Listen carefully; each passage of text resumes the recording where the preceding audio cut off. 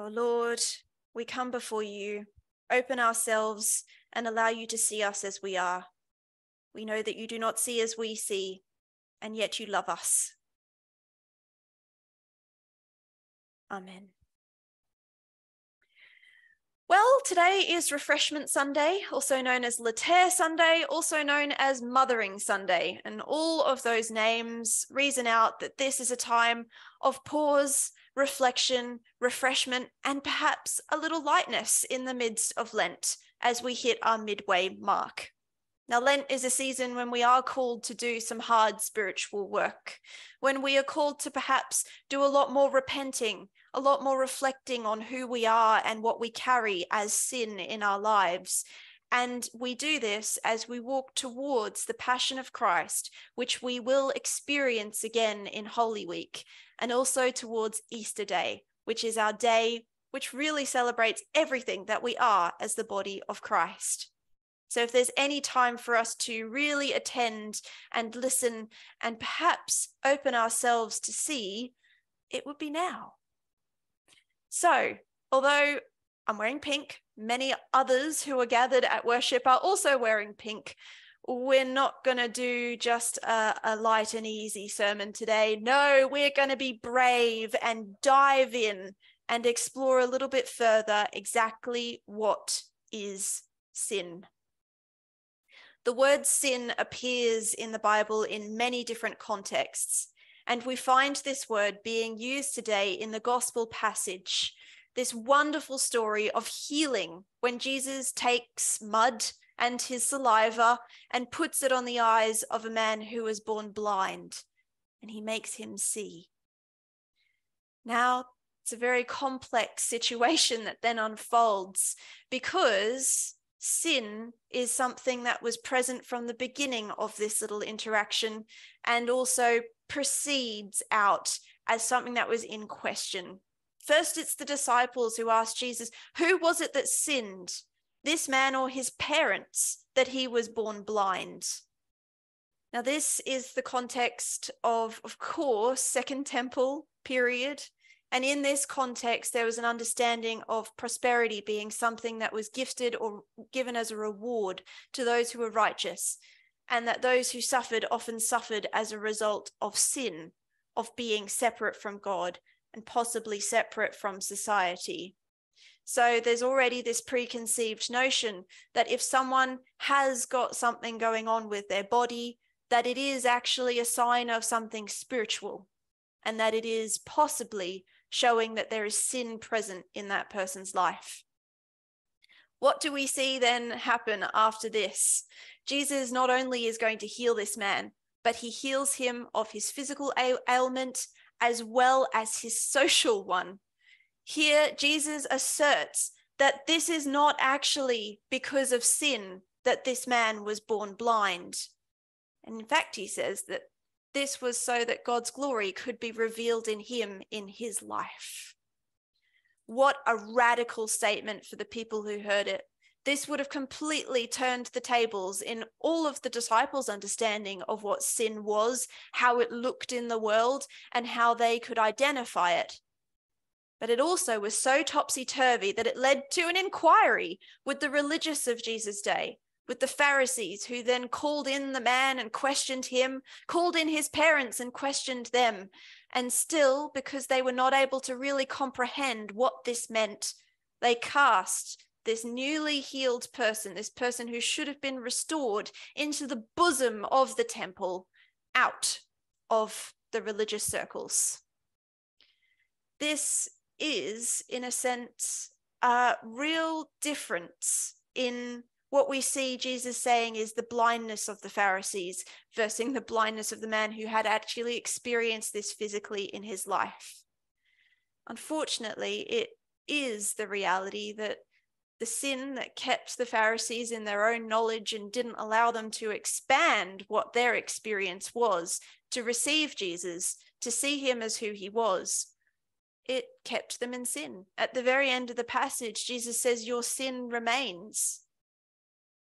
So what do we learn then from this particular passage?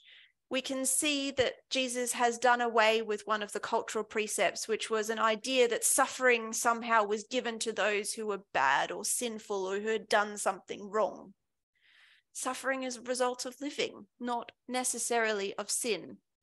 But that doesn't mean that sin doesn't cause us to suffer, which is exactly what the Pharisees would have experienced in remaining aloof, in not being present with Jesus to see who he was and the further miracles that he gifts, as well as his teaching, which was about love, not about law. And so they remain spiritually blind to who is before them. So for us, perhaps we can see here that there is a challenge to even our preconceived notions of what suffering is. When we have something that happens that is bad to us, do we automatically wonder, what have I done wrong? Maybe. Maybe we wonder this about others. Oh, they're having a really hard time. What have they done? It might be there. It might still exist in our minds. But Jesus did away with that, transformed it, and asserted that any suffering that we have, particularly in body, is not necessarily a sign of sin. So going a little bit further into this understanding of what sin might be and how we all live with it. It's not something that we as Christians are exempt from as soon as we come into faith and are following Jesus, and all of a sudden that's it. We have all the sins washed away forever. They are washed, but we go on living with this as our reality. And it is a journey, not just something that we receive as our destination in belief, but through our life of faith. It's something we will come up against again and again and again. So in the lesson from Ephesians today, this letter from this passage, we have only a few verses, so I'm going to read them, but this is going to help us take on a few different motifs to consider sin further. It says, "For once you were darkness, but now in the Lord you are light. Live as children of light, for the fruit of the light is found in all that is good and right and true. Try to find out what is pleasing to the Lord. Take no part in the unfruitful works of darkness, but instead expose them. For it is shameful even to mention what some people do secretly. But everything exposed by the light becomes visible. For everything that becomes visible is light. Therefore it says, 'Sleeper, awake, rise from the dead, and Christ will shine on you.'" So here we have for us spelled out a little bit more of what sin actually is. Sin, if we were to use the motif of dark and light, is the dark stuff. And we live with this as a reality in our world, for without dark, there could be no light. So we are constantly surrounded by both. But if we live as children of the light, then we actually make a conscious choice to try and set our spiritual sights on the light of Christ, to make that our focus and not the dark things. And what are the dark things? The dark things are the opposite of all that is good and right and true. Often they are things that sit beneath the surface, that lurk, and we are told to expose them with the light. That is exactly what we do when we repent, when we confess, and when we receive absolution. And we do this at Holy Hermits Online every time we come together for worship. We have an opportunity to think, what are the dark things in me this week? What are the dark things that I need to bring to the surface, to bring to Jesus' light, so that Jesus can shine on those things, expose them for what they are, and take their power away for us to continue anew, carry on afresh, receive that forgiveness, and try again, knowing that likely we will need to repent the following week once again. In fact, it could be that repentance is a daily practice for us, Many of our daily prayer services and liturgies that exist in the church invite us to consider what the things that we have done or said or just exist in the midst of that we need to confess and bring to God's light. Because it isn't just about rebelling and being disobedient and wandering away from God intentionally. We are surrounded not only by our individual moments of darkness, but also by our darkness as a society. Whatever it is that violates God's fundamental purposes for us are moments when we touch or are touched by darkness. One of the things which perhaps we celebrate together, especially as we're so in tune with the call to caretake creation in our companion animal ministry at Holy Hermits Online, which we hope to build further. In fact, only next week we'll be meeting to work on that more together. And that is that our primary purpose in life is not just to be loved by God and love God, but to love others and also to look after the creation that God has made and gifted. And so it's very easy for us to see our corporate sin in the way that the world is, in the way that creation is hurting, in what we do as a humanity to not necessarily fulfill our task as caretakers for all of creation, but only to look out for our own interests. So it's very difficult for us then if we are carrying all of this as a collective into those moments of repentance, confession, absolution. But that's where we can be reassured that when God's light touches them, there is a redemption for us, that salvation that is offered, and the opportunity to try again and perhaps to change. I'm going to leave us with perhaps one of the most loved and most used Psalms ever, Psalm 23. And this one is used often as what we would call a lorica, as the lorica of St. Patrick, whose feast day is only just passed. Weeks and weeks ago in Lent, we also celebrated the lorica of St. Gildas, one of our holy hermits. And it is a prayer which calls upon God for protection from the darkness that we face.